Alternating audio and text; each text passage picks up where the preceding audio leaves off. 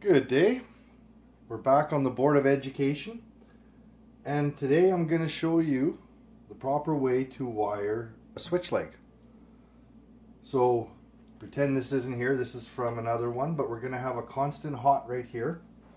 So we have constant power, and we're going to go through together and wire this bad boy up. So I'll zoom in a little bit more so you can see it better, and then we'll go from there. Okay, in a little closer now so you can see a little better. Hopefully. If I get in the way a little bit, I apologize, but tight quarters here. So what we're doing is we're putting a switch leg. We have a light here then that just has power to it. So we want to run a switch leg to it. So we're going to run a 3-wire switch leg. If you want to know why, and we run this extra wire and not a 2-wire, I did a quick video on it to explain that. So I'm not going to go through it here. Today we'll just go through the wiring of it. So here we go. Let's go through it. So here's our power coming in. Here's our 3 wires, and here's our 3 wires at the switch. So we got, and I got our colors up here for those in other countries because I had questions about that. So now you can reference it and make it for yours. So with power coming in, we want to switch it. So we got to get it down to our switch. So now what we want to do is always come back on black. Always think back in black, back on black. So therefore we want to take our hot, which is a constant hot, and do it to our red. So we're going to bring it down on our red. So let's twist that bad boy up real quick.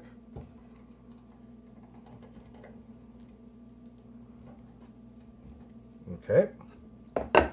So we're coming in on black. We're going down on red. So now this is our constant hot. Our constant hot is going to go to a switch.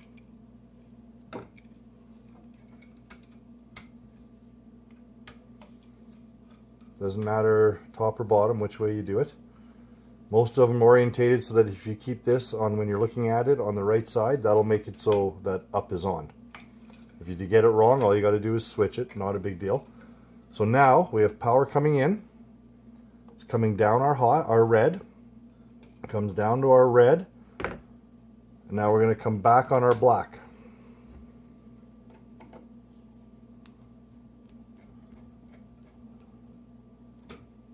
So now, black coming up, this is now our switch leg. So this, with the original white, if you had a 2-wire coming down, that's all you would do, and that goes to your light. But we have this extra wire now.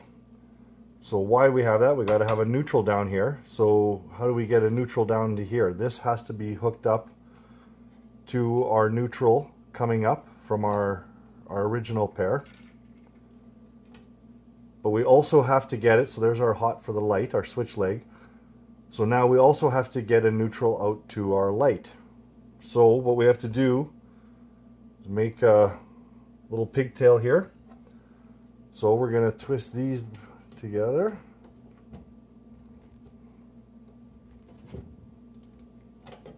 And we're going to throw in a pigtail.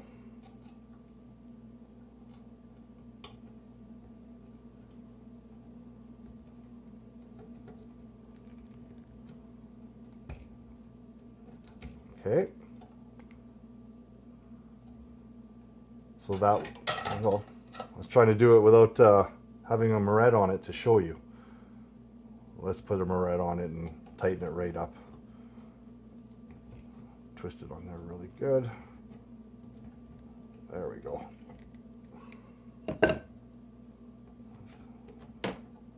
Get those suckers together.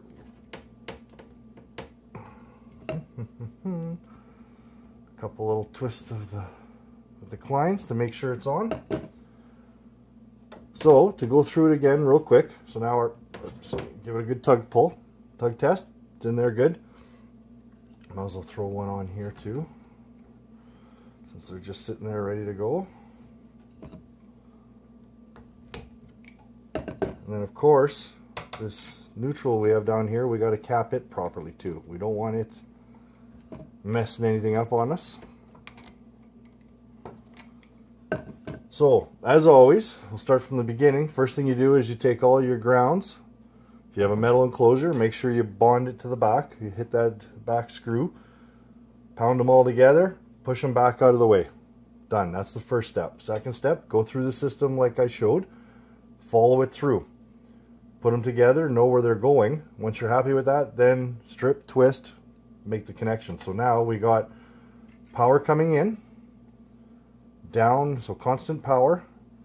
It goes down on our red, gets switched, back on our black, which is now our switch leg, which comes up here. So this is going to power the light off of our switch. Our neutral is going to come up, tag on to the neutral that comes down here, and run a pigtail so that way you can attach it to your light. So now we'll hook this up to our light,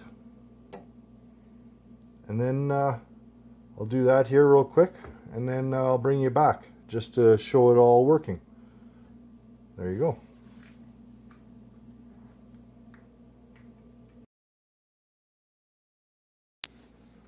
Okay, I got it all buttoned up. I got the light fixture, the keyless on, and a bulb in. Pushed in the switch. So now, from the other video, and to show just a regular switch in line, that's our master for this wire. So let's leave it as a constant hot, like we wired it up. And this is our switch leg.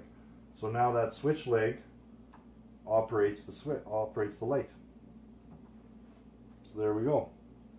For this, we used 3 conductor 14 to make sure we got that neutral in there. Standard switch. If you wanted, you could actually, there is the rare scenario where you might want this actual scenario to combine the two, where you have a master switch and a slave switch. Meaning that if this one's off, it doesn't matter, this one will never turn it on. This one has to be on in order for this one to operate. But 99.9% of the time, it's going to be where this is just a steady hot, and you're wiring that. You're not. It's like that's not even there. But if you did want that scenario, there you go. Hope that helps someone. We're gonna slowly build out this board with. You can see I'm prepping the next one with different ideas. Any ideas you have or questions you have with some of the wiring in your home, or if there's you'd like to see a video on how to do something. I'm going to touch a bunch of points. We're going to hit some 3-ways, and I'm going to throw a 4-way in here and explain it all. But if you have anything, throw it in the comments. Let me know, and I'll add it to the Electrical Board of Education. So there you go. Hope that helped.